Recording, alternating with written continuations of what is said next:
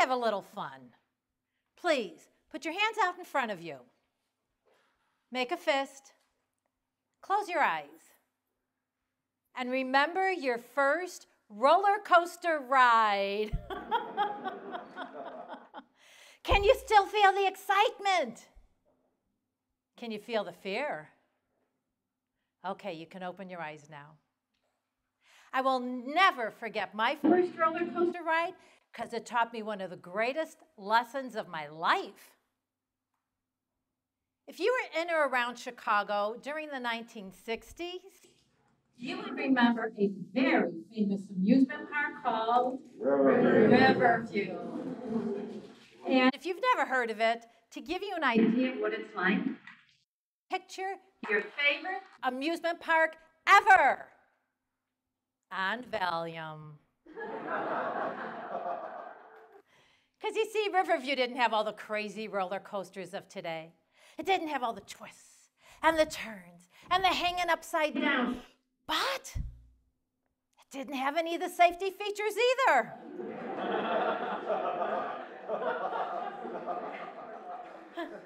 There were no harnesses, no belts, no buckles. And at the time, they had a roller coaster that was touted as being the fastest, fiercest roller coaster anywhere. Every year, someone would take that roller coaster to the top of the first hill. And they'd stand up. Because remember, I said there's no safety features. They'd stand up and they'd wave to their friends and say, "Hey, look at me." And as that roller coaster plummeted down that first hill, they would get sucked out, thrown to the ground, smashed up against the wall, and die. At least that's the way my mother told the story. So when my big brother Tom, my really cool big brother Tom, wanted to take me to Riverview for the day, my mom turned to me and she said, "Nancy, no roller coasters. Those things will kill you." She scared me to death. But Tom grabbed my hand and off we went to spend the day at Riverview. Oh, if you had been standing beside us, you would have seen these huge gates, brightly painted in yellow and orange and red. You could hear the screaming and the laughter coming from inside the park. And if you took a minute, you could even smell the cotton candy. It was 74 acres of pure fun, and every kid wanted to be there. I was 10 years old. Tom was 20. So after an hour on the kiddie rides, he got bored. He said, "Come on, Nancy, we're going on a roller coaster." "No, no, no," I screamed. "Mama said no roller coasters." "Aren't you the least bit curious?" "Curious?" I said. "No, I'm scared." But Tom was stubborn. He never did take no for an answer. So he thought a minute and said, "If I get her to say yes, will you go then?" I was 10 years old at the time. What did I know?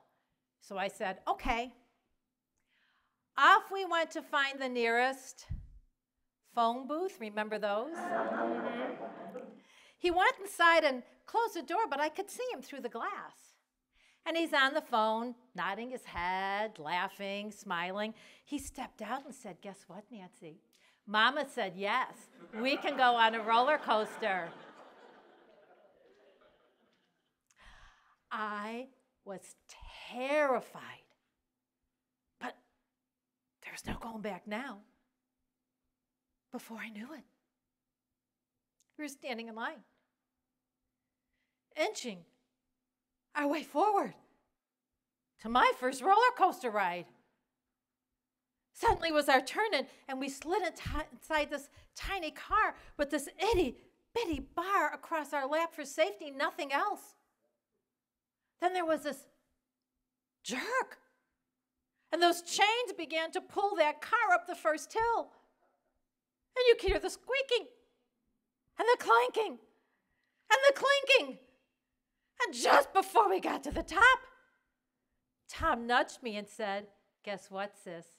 Mom's at work. I never did talk to her." What? I screamed. And as we plummeted down that first hill, the only thing louder than me screaming was him laughing. We got slammed to the right. We got smashed to the left. We went up more hills. We went down more hills. I was scared to death. And suddenly the ride was over. I took a deep breath. I looked at my brother. I said, "Let's do it again." That's when he gave me a great big hug. And he said, "You see, sis, always stay curious." Let's fast forward to the year 2007. And I guess you could say I was on another kind of roller coaster ride. And I'm going to call this one the roller coaster of life. We all have to ride it, whether we're ready or not. But life was good. I was going up that hill. I was in a loving relationship for over 15 years. We had built this phenomenal business together. It was so successful that we could afford to live in this beautiful house. We traveled the world. And above all, I loved being with him. He was my best friend. Things were great. I was going up that hill. It couldn't be better.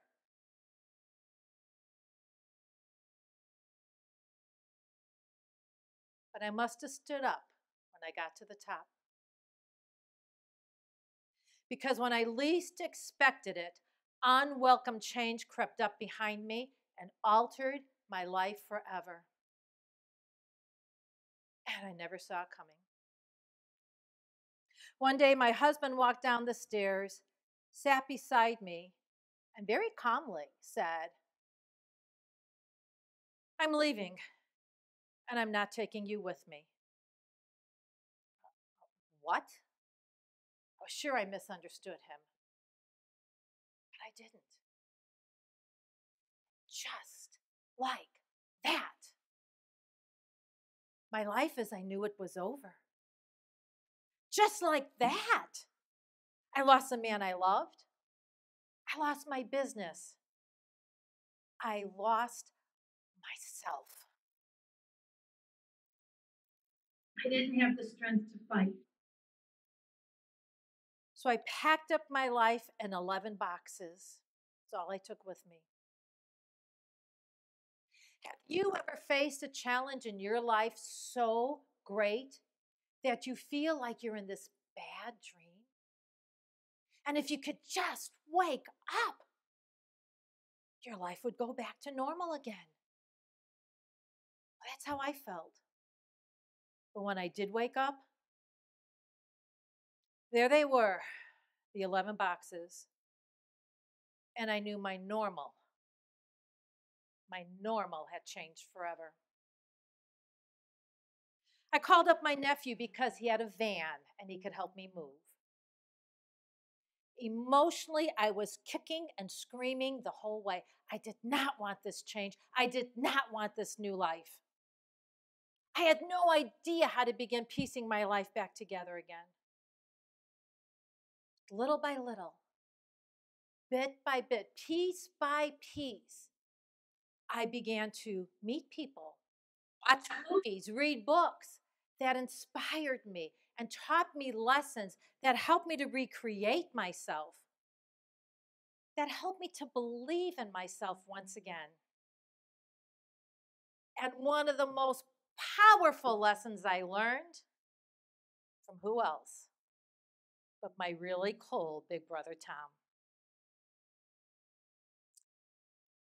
Now, this was about 2 years into this messy, stressful time of my life.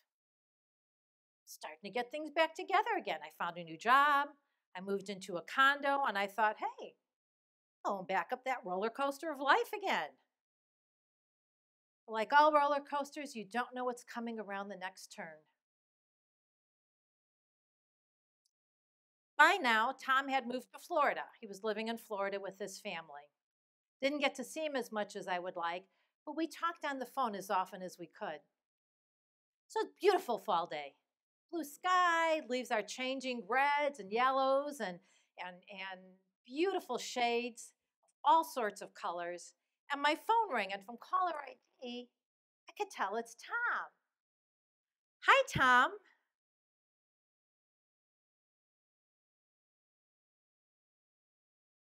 But it wasn't Tom.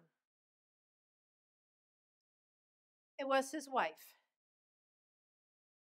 And in a very quiet voice, she said, Nancy, your brother has 2 months to live. You better come say your goodbyes. I had just lost so much. And now I'm going to lose my brother? When I could finally catch my breath, I jumped on the first plane down to Florida. I first saw Tom. It startled me. He was weak now, and he was in a wheelchair. His whole life, he always had this beautiful, thick black hair. But it was all gone now. He looked up at me and said, hey, sis, you like my new hairdo? And that's when I knew it. His spirit hadn't died. He was as feisty as ever.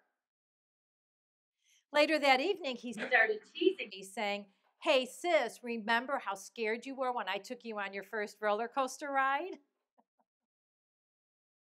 After we stopped laughing, I looked at him. I says, Tom, are you scared now? He thought a minute and said, no, I'm not scared. I'm curious. Curious, I said. What are you curious about? And he simply said, I'm curious to see what's next. Shortly after that, we said our goodbyes. Once again, he gave me the biggest, warmest hug ever. And he whispered in my ear, remember, sis, always stay curious. I came back to Chicago, trying to figure out how to deal with the loss of my brother, with the loss of a sibling. And then I got a call telling me the company I worked for downsized and I had lost my job. If you have ever been out of work, you know how awful it is. Those bills keep piling up and you have no idea how you're going to pay them. I was so scared. That's when I remembered my brother's choice of words, curious. And I thought, if curious could keep him positive at the end of his life, I wonder what it could do for me. Took that word scared and I replaced it with curious. And I thought, I'm curious if I'll find my next job soon. I'm curious if those bills will pay themselves. They didn't. But I found that using the word curious actually made me feel better. It was like a weight had been lifted off my shoulders. I was feeling pretty good. But as you can imagine, not having a job, not paying those bills, led to me getting that notice in the mail. That notice that said I lost my home. And I thought, how much more can you throw at me? I was angry and devastated and disappointed and depressed all at the same time. I was embarrassed. I needed help. So I reached for that word curious again. I took that word devastated and I replaced it with curious. And I thought, curious if I'll move to a new city. I'm curious where my next home will be. Park Avenue or Park Bench? But I found that each time I used that word curious, I began to look at the challenges in my life differently. And through the wisdom of my brother, I began to look at the opportunities and not the problems. I'm telling you, being curious changed my life. Yes, I lost a business, but I have now found a career as a professional speaker that I am passionate about. I lost a house, but I have now settled into my new home. And I lost someone I thought was my best friend, but I have now found someone who truly warms my heart. In fact, we just got married a couple of years ago. So you see, when life challenges overwhelm you, take that first step and be curious. It is a choice, but it's a choice that can help you gain control over some of the craziness that life throws your way.